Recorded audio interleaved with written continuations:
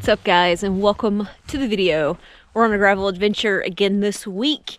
We're actually pre-riding the route for what's called April Fool's Gravel Camp. It's a gravel race, about a 60-mile gravel race here in Land Between the Lakes the week of April Fool's. That's why it's appropriately named. We've literally been riding for like 9 minutes and Ryan already has a flat, but in his defense, we did just come down this really chunky hill back there, so I mean, anything's possible. Speaking of which, I've actually lowered the pressure just a little bit today as a test. I'm running like 39 in the front and 37 in the rear. Gonna see how that feels. Obviously, I'm tubeless and I've been running probably a little bit too high, and this route's a little bit more rough than things we have been riding, so it's probably a good time for it.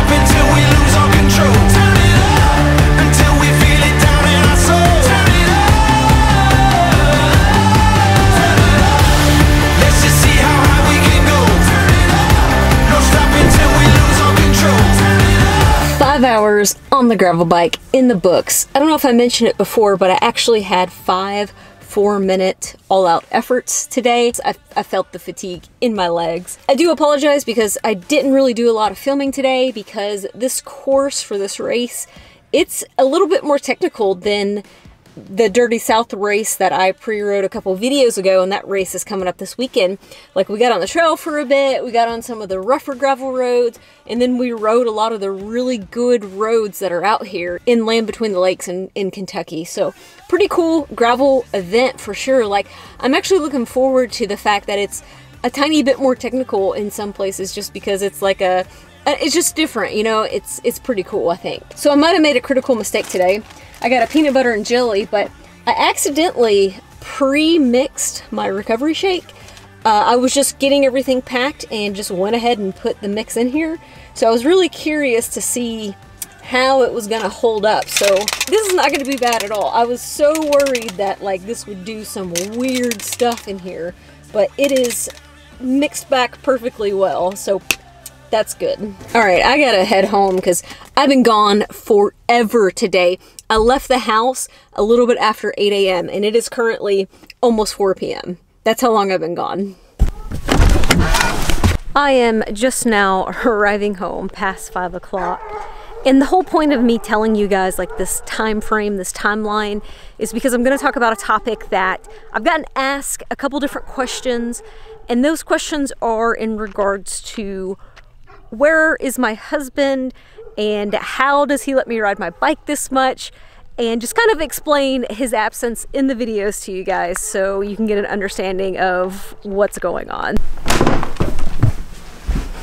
I thought I would wrap this video up by answering some of the common questions that I get around my husband, because he's 100% absent from the videos pretty much. And guys, that's totally on purpose. When I started the channel, he told me up front that he didn't want to be in the videos. He's camera shy.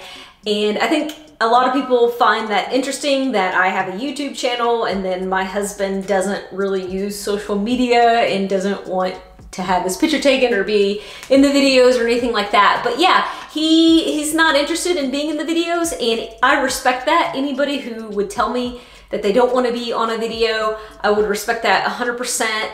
being on YouTube is not easy. You're really putting yourself out there to a lot of criticism. So I totally get that. And like I said, I totally respect it. The good news though is that I've actually been getting him to help me more with making the videos, maybe taking certain shots or flying the drone. And that's like a big step for me. I'm actually an incredibly independent person. Like, I mean, pretty much to a fault. So whenever he's around and available, I actually try to give him the camera and let him record some things for me, because as this channel grows and I figure out what my vision is for it, I've learned there's a couple things that I can't do on my own, so he's been able to help me with some of that stuff. So that definitely works out, and hopefully we can keep doing that more and more and get some cool footage out of it. People always ask if he is a cyclist, and the answer is no. He does have a bike. It's a hybrid bike, and you guys have actually seen it when I work out in the gym because it's literally right beside my gym. He rides when I make him ride. Honestly, I think I get a lot of unfair criticism around that topic in general.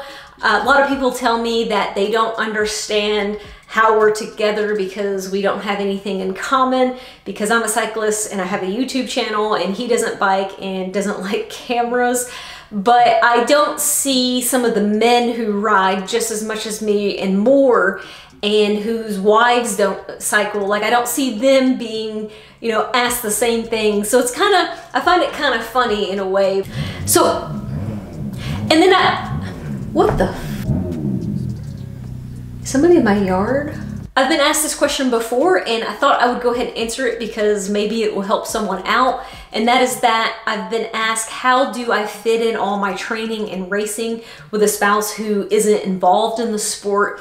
And the best advice that I can give you is that everyone's situation is unique and different, but the key to it is finding the balance. My situation, you're gonna find, is incredibly unique, and I would say the number one thing that allows me to do what I do is the fact that we don't have kids. You dedicate so much of your own time to them, but we don't have kids, so when I go out and do my thing, he's able to do his thing. And you know, normally when kids are involved, if I'm out riding, he has to be watching the kid. He doesn't get to have his own personal time. Find the balance there. Like, you go do your thing, but you have to make sure that your spouse has the time to do their thing as well. The second thing that makes my situation especially unique is that my husband does shift work. Quite a lot of the long rides that I do on the weekend, he's either at work or asleep for.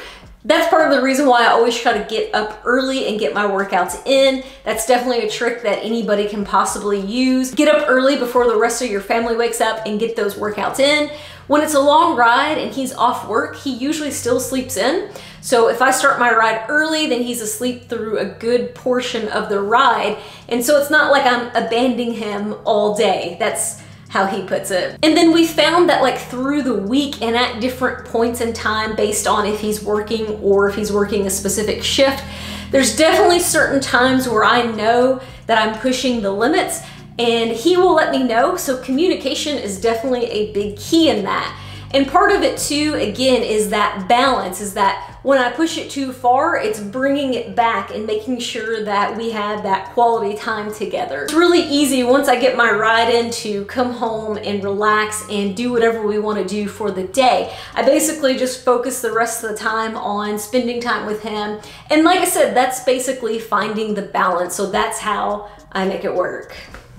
I think that probably sums up the majority of the questions that I get surrounding my spouse. So he's not a cyclist. He will come to races with me if he's off work. So you guys can obviously tell I'm married and my husband is never in the video. So hopefully that answers the question as to why. So I'm gonna wrap up the video here, guys. Thank you so much for clicking on it. This was kind of a more mellow, boring video. I do apologize for that, but hopefully you learned something about my personal life, because I don't share too much of it, I guess. Anyways, hit that thumbs up if you liked the video. See you in the next one.